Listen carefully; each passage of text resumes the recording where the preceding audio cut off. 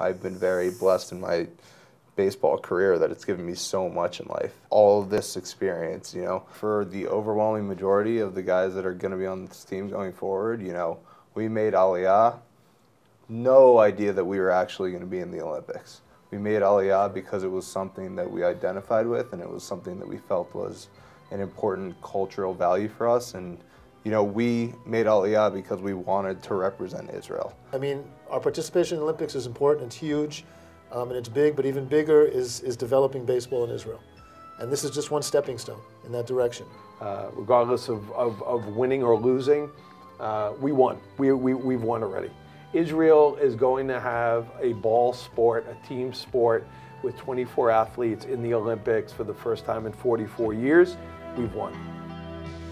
Hi, I'm Peter Kurz. And I'm Eric Holtz. And I'm Eric Brodkowitz. Inviting you to join us when we sit with Mark Golub on L'chaim. Right here on JBS. Expanding Jewish understanding.